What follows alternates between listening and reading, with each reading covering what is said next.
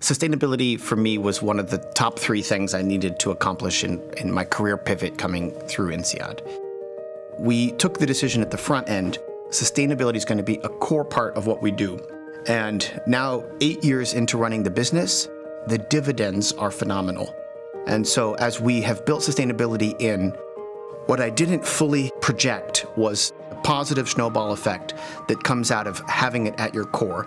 Because no matter how much I do to try to drive, let's call them green initiatives throughout the organization, it's only amplified if hundreds or thousands of people pick it up.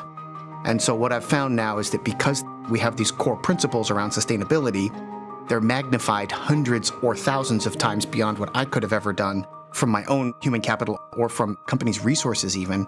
And that's now created the ability for the company to become a real champion in the space around sustainability.